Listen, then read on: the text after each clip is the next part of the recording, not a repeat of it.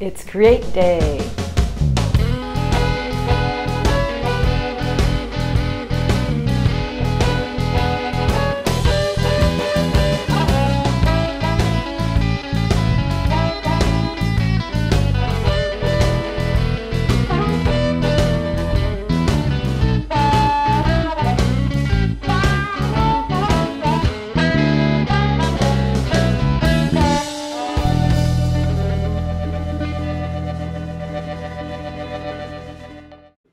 The first thing I want to do is make the eyes for the mummy rolling pin because I'm using air dry clay and that will need to dry.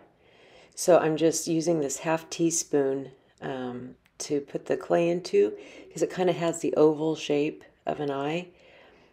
So I'm just going to press that in there and trim off the excess, and then I will be able to trim it up to make it look more like an eye and add that little plastic eyeball into the center of it.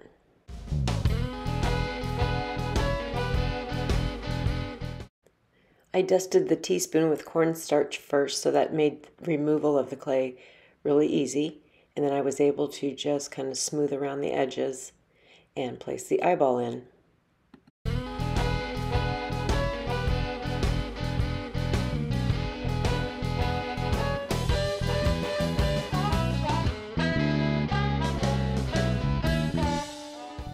So now I just trim and shape until I get the look that I want.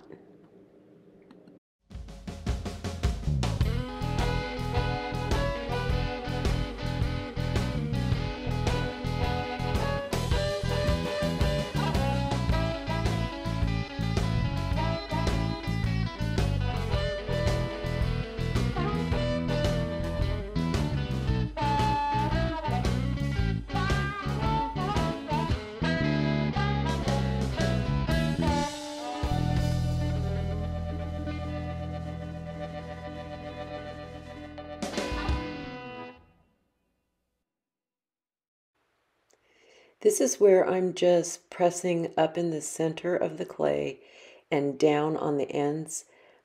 I want to get some curve in this so that it will fit nicely onto the rolling pin.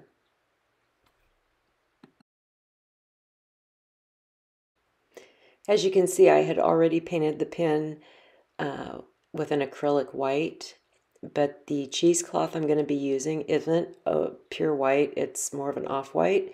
So I decided to go over the rolling pin with the linen color so that there wouldn't be a lot of contrast if the paint showed through the cheesecloth. And so once that was dry, I'm able to glue on the eyeballs using some Gorilla Glue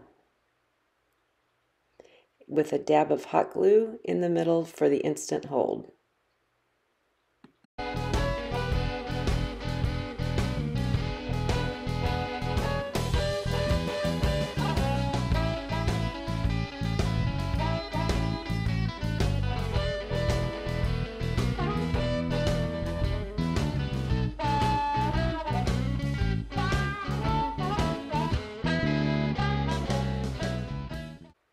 Once the clay had dried overnight, I was able to go back in with that same color of linen and paint up around the clay and a little bit onto the whites of the eyeballs.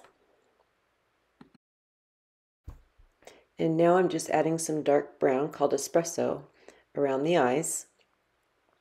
And I ended up adding some to the body also, but it turned out that was completely unnecessary because the cheesecloth covered all of that.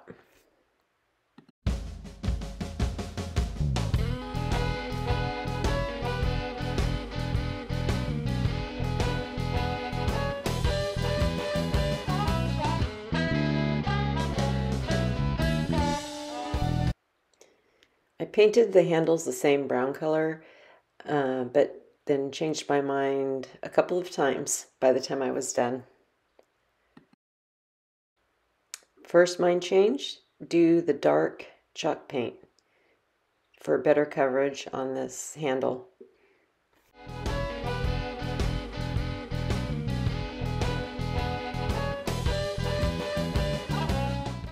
Well, it's time to start wrapping up our little mummy.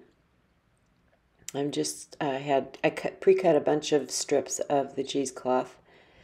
They're probably about 1.5 inches wide, and I wanted to have it big enough that I could kind of fold it over and manipulate it around this so that I could partially cover the eyes, and just I wanted a lot of ability to just kind of make it what I wanted it to look like. And so that size seemed to work really well. Just tacking it down with hot glue. And I just wrapped and wrapped until I was happy with it.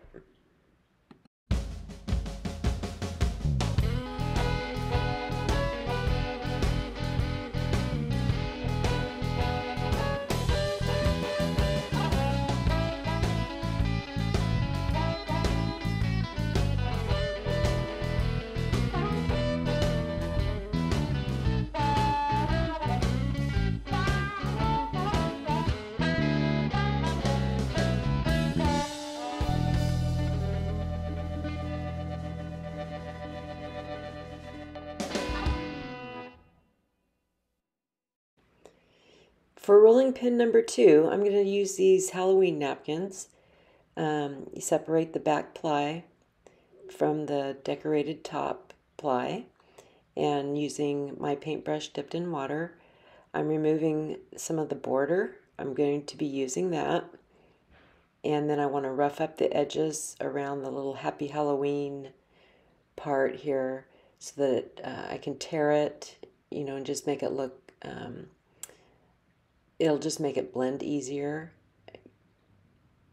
I'm going to be painting into the black to try and blend it all together.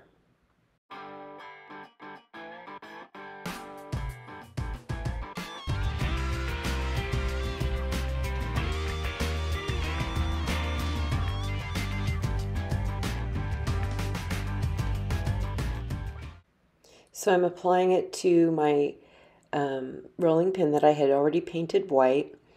And even though it's black, you want to start with a base coat of white to decoupage this onto, because if you paint it black and decoupage this on, the black will bleed through onto all those other colors, and you won't have the vibrancy of those colors.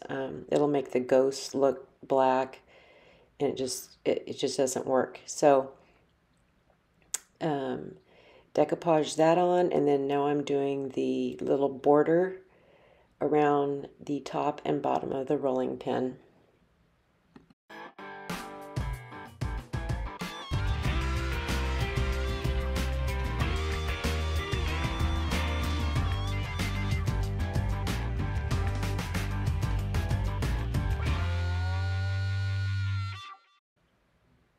And then a coat of Mod Podge over all of it.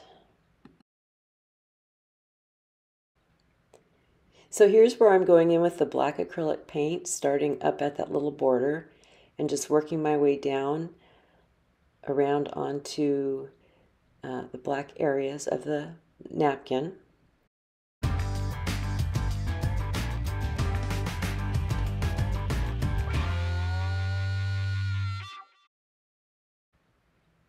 And then I just painted in the top and bottom of the rolling pin with that same black paint.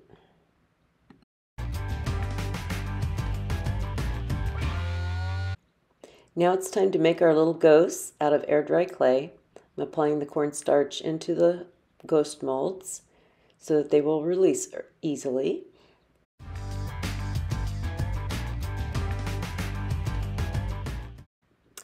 And we just take little pieces of this clay and press it down in there the best we can and remove the excess.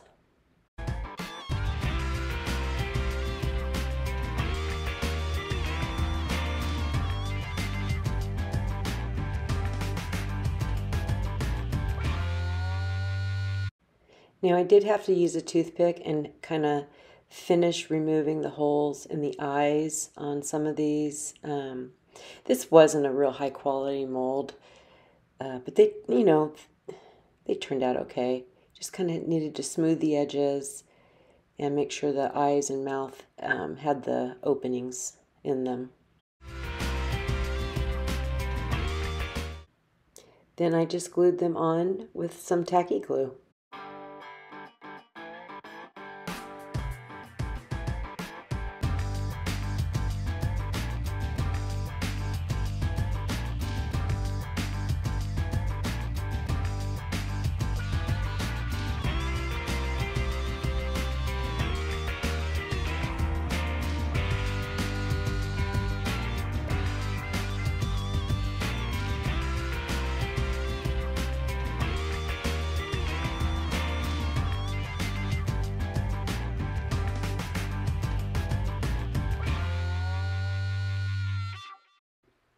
So now our mummy is all wrapped up, and it's time to seal all that with a coat of Mod Podge.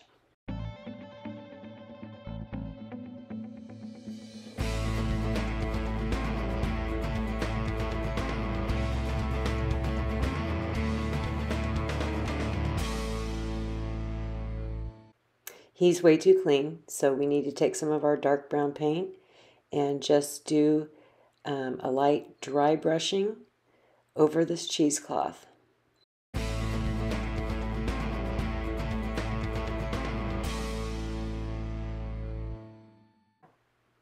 So here's my second mind change. I didn't like the brown handles. There was just too much brown. So I decided to go with a hunter green. And I wanted to add some like dirt splatters. So I've never perfected this speckling technique. I've tried different things and I've just never gotten it to turn out exactly how I want it to. But I got some little speckles on there, so yeah, whatever. Just wasn't as good as I wanted it to be.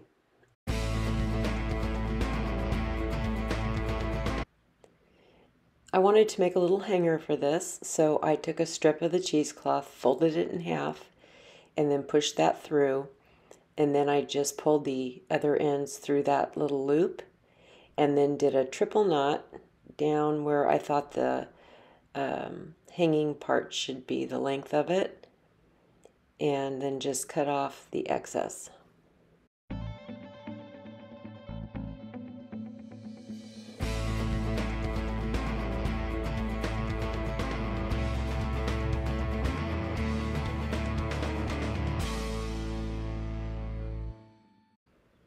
I added some more of the dark brown espresso paint just to dirty that up to match the rest of the rolling pin.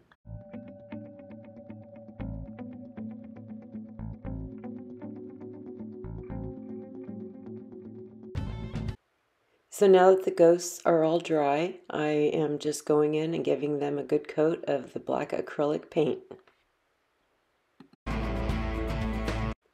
I'm using autumn orange acrylic paint for the handles, and it did take about 4 coats. So, using chalk paint would probably be better, and halfway through I thought I should have made my own chalk paint with this color, but at that point I just figured it would be easier to just put on one last coat and call it good.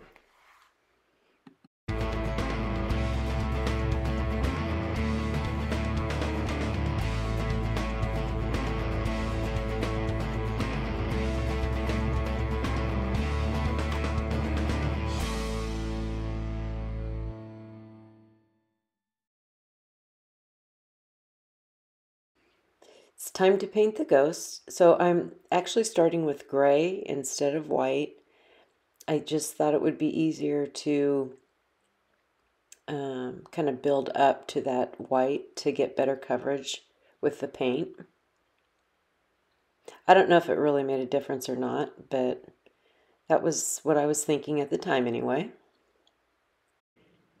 And you just need to be careful that you don't have so much paint on your brush that it goes down into the eyes or the mouth of the ghosts. So you want to go, with a light hand over this. And once that was dry, I was able to go ahead and do the white paint.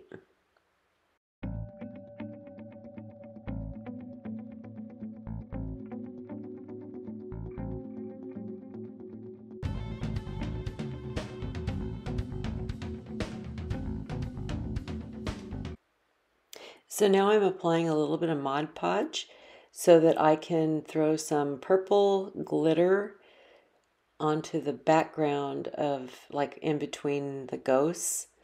Kind of make it look like stars at night or something. I don't know. I just thought it would be a fun addition to this little Halloween rolling pin.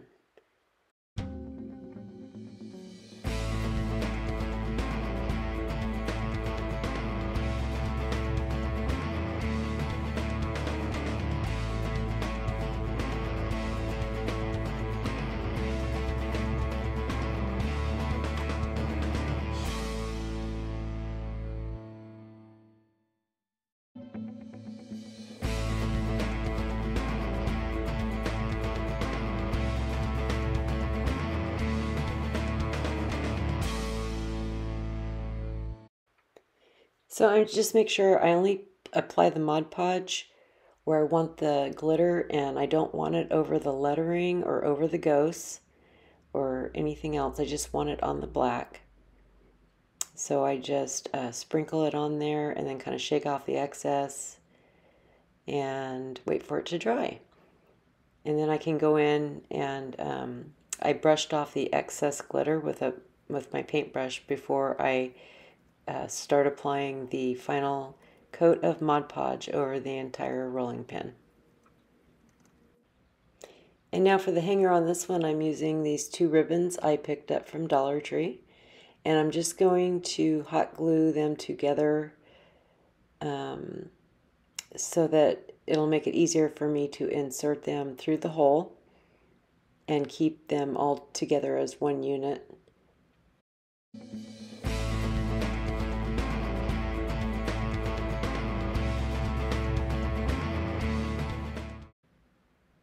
So then I just tie it off in a knot like I did the other one.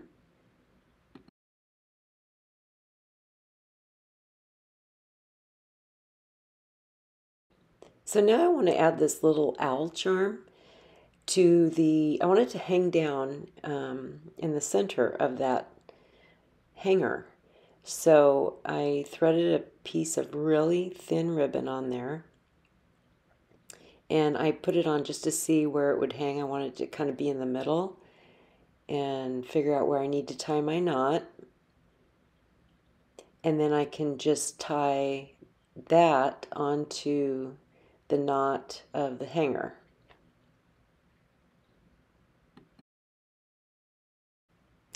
So here I'm just checking, and yeah, he's hanging the way I want him to. So I can go ahead and finish this up by tying that on and dovetailing the ribbon. And then I tuck those little ends down with a little bit of hot glue so they're not just sticking straight up.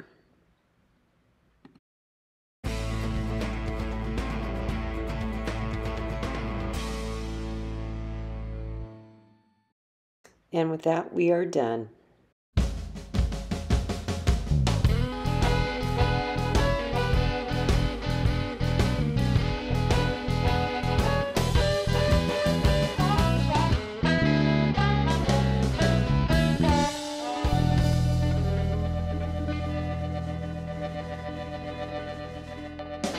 Well, that's going to do it for this video. Thanks so much for watching, and as always, I hope I've inspired you to go create something. See you next time.